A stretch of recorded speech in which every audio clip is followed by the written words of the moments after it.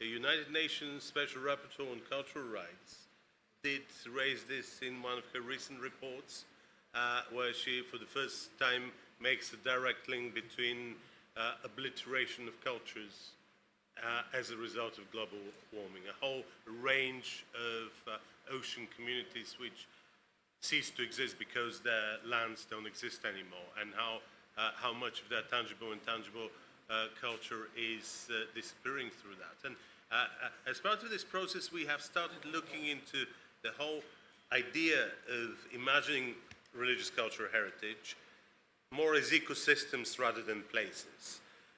Ecosystems where places intertwine with rituals, with memory, with pilgrimages, with economies which support religious sites and develop their own culture of economic sustainability, you name it.